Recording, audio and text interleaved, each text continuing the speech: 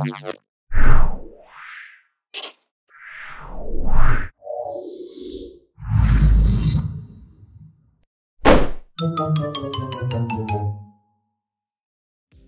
guys, in order to make this animation, you do not need to know anything, because believe it or not, it is very straightforward. First, as you could have seen in the intro, our animation is connected with multiple transitions between scenes, which basically divides our animation into multiple small, independent animations. This is very helpful in the animation designing process, because you do not need to rely on the previous scene. Next, it is recommended to use a consistent color palette across your whole project in order to keep the viewer's attention throughout the whole video. Now that we have covered everything that is essential, we can go inside Adobe After Effects and start with our animation. First, create a circle, and then in your timeline, find an end transform position and toggle it to 0. And then move your timestamp forward wherever you want your animation to end, and then hit another keyframe, but here increase it to 100%. And that is how you create that loading circle effect. Now in the middle, create a text and then go to effects and find numbers. And then drag that effect onto your text layer. Now select the font style and position and then hit OK. Now increase size how much you want and toggle decimals to 0 and find the endpoint where your loading animation ends and create a keyframe and toggle it to 100%, and then go to back, hit another keyframe and toggle it to 0, and make sure that you open this effect in your timeline. Also, you can change a filled color. Now we are going to create a transition, so first create a circle as we did earlier, and make sure that the circle is above your text, because when our circle is scaling up, we want our text to be behind our circle, so we create that transition between scenes. So in order to do this, just use scale effect on your layer and experiment with it how much you want. You can even increase more than I did here in order to maybe fully transform your background.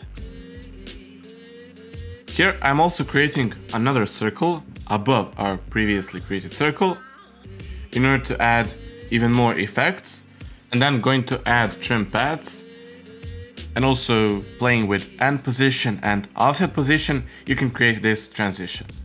Also here I'm going to add an impact effect, so when our circle becomes even larger, I want to add effects similar to zaps. So I'll use pen tool to create them, and make sure that you remove fill color. And also by playing with start and end position to trim paths, you can create this effect. And what you need to do when you create this is just simply create them wherever you want and copy and paste them, and you'll create this effect. Also, I will add a glow effect, which you can find in effects layer. Next, we have transition using a polygon object. You can create it by going to tools and finding a polygon tool. And now in order to create this effect, find twist in add and animations, and then opening it in your timeline. And how you can create this effect is by creating a first keyframe which holds 0 value, and then finding a next keyframe wherever you want and adjusting a angle. And also you can play with scale in order to bring closer your object while it is rotating. And that is how you create a transition, and also how you change a background color. Now, after a transition, I'm using a pen tool to create a clock hand. And in order to add rotation, as you did see earlier in the intro, you need to adjust anchor point. So here I'm adjusting anchor point so it is in the center bottom of this clock hand. And then also add rotation in your timeline. by adjusting keyframes however you like. Now I'm adding circles because when our clock hand is rotating, I want to reveal a certain path. So in order to do that, I'll create 3 circles, but without fill color, only stroke color. So make sure that you remove a fill color, and also to change a stroke color however you like, and also to change a size of stroke however you like. And a math behind this is that you create 3 circles, but that they are different in size and also different in color. And then when you do that, we're going to play with trim paths. Also make sure that circles have center in the same spot.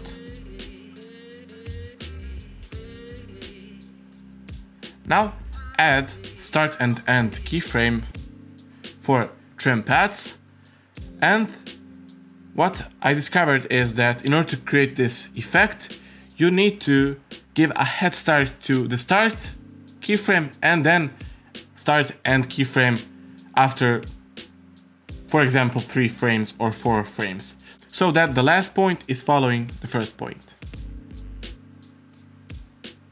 And also, in order to copy this exact same effect onto your other layers, just copy these keyframes and then open effects on that certain layer and then paste it at the exact same time.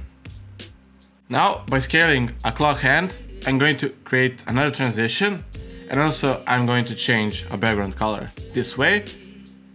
And now I'm going to use a pen tool to create a curved lines. Also, make sure that both of these lines are on a different layers, which means that we can create a separate animation for each of these lines.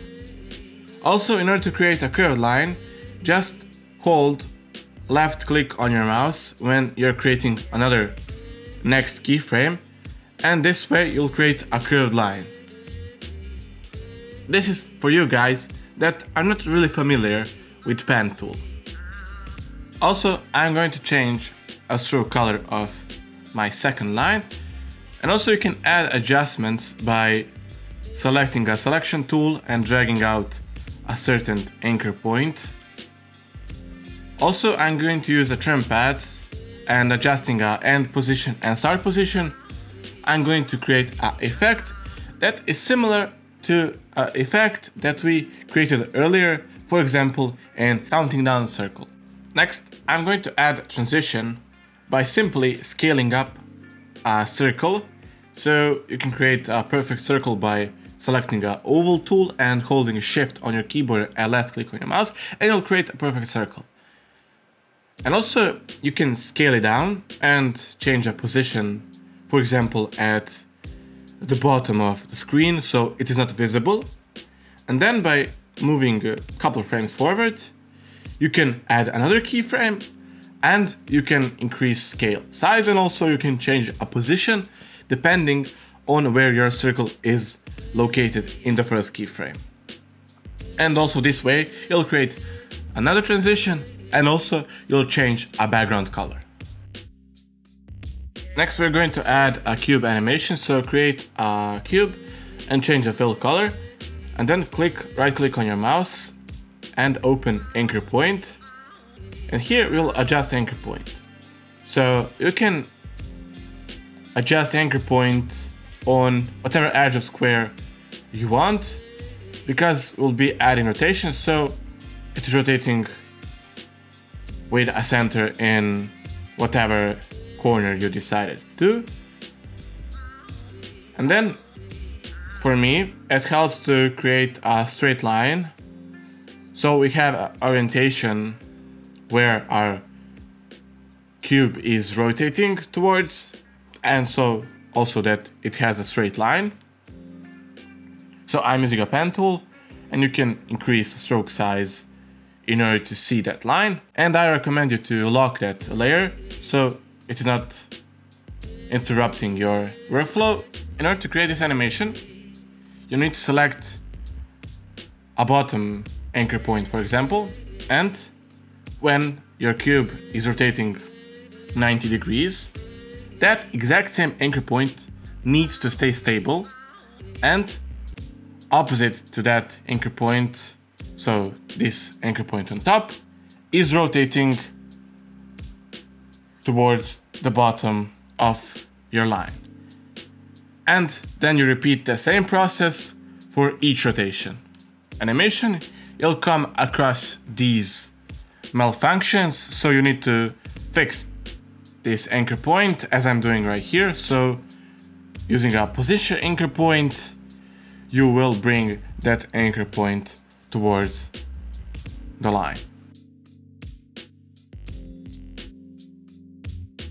And now I'll open Adobe Illustrator and create a recycling bin. And then we'll import this illustration into our animation, and we'll create a final part of our animation using this recycling bin. So when you create your, it doesn't need to be a recycling bin, it can be whatever you want.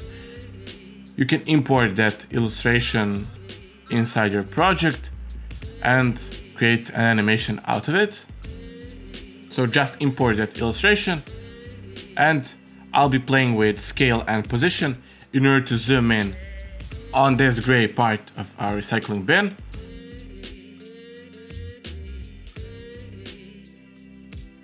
And finally, we'll add text animation at the end, and that is our final animation.